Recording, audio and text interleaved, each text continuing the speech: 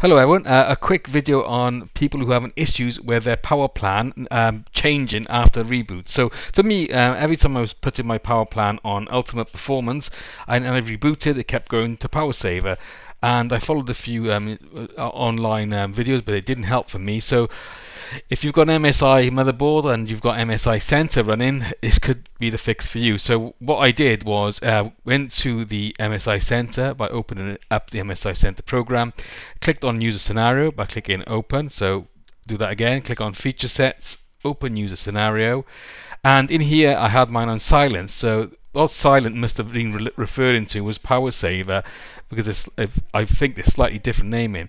So every time I put mine on ultimate performance in Windows, so in here, and then rebooted, if I had this on silent, it kept switching back to silent. So what I did was I changed it in MSI Center to extreme performance, and then I also put the setting to ultimate performance in the Windows control panel, rebooted, and there you go, it works.